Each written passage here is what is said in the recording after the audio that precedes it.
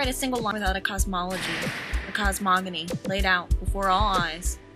There's no part of yourself you can separate out, saying, this is memory, this is sensation, this is the work I care about, this is how I make a living.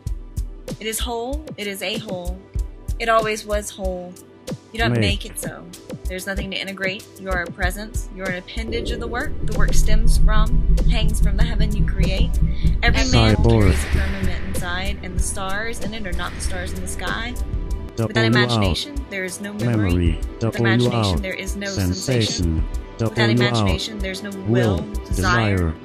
History is a living weapon in your hand, and you have imagined it. It is thus that you find out for yourself. History is the dream of what can be. It is the relation between things in a continuum of imagination. What you find out for yourself is what you select. Of an infinite sea of possibility, no one can inhabit the world. Yet it is not lonely. The ground of imagination is fearless. Discourse is the videotape of a movie of a shadow play. But the puppets are in your hand. Your counters in a multi-dimensional which is divination. It's strategy. The wars subsumed in it. The only war that matters is the war against the imagination. All other wars are subsumed in it. It is death to be sure, but the undead seek to inhabit someone else's world. The ultimate claustrophobia is syllogism. The ultimate claustrophobia is it all adds up. Nothing ends up and nothing stands in for anything else. The only war that matters is the war against the imagination. The only war that matters is the war against the imagination. It all adds up. The only war that matters is the war against the imagination. All other wars are subsumed in it. The only war that matters. The only war that matters is the war against the imagination.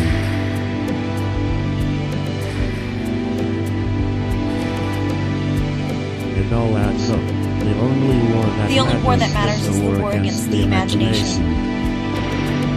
All other wars are subsumed in it. The only war that matters. The only war that matters is the war against the imagination. The only war that matters is the war against imagination.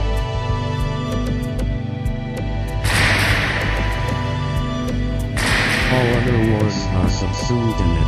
There's no way out of the spiritual battle. There's no way you can avoid taking sides. There's no way you cannot have a poetics. No matter what you do, plumber, baker, teacher, you do it in the consciousness of making or not making the world. You have a poetics. You step into the world like a suit of ready-made clothes.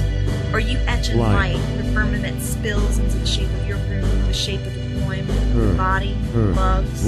A woman's life is an allegory. Take it. Open your eyes. There's no way out of the spiritual battle. The war is the war against the imagination. You can't sign up as a conscientious objector. The war of the worlds hangs here right now on the balance. It is a war for this world. To keep it, avails soul-making.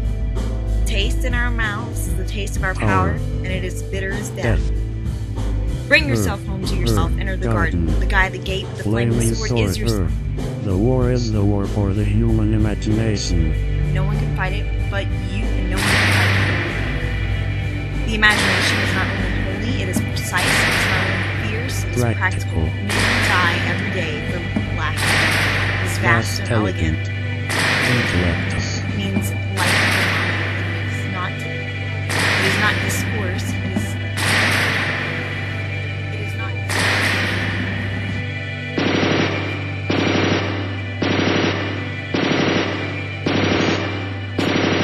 the fire is central.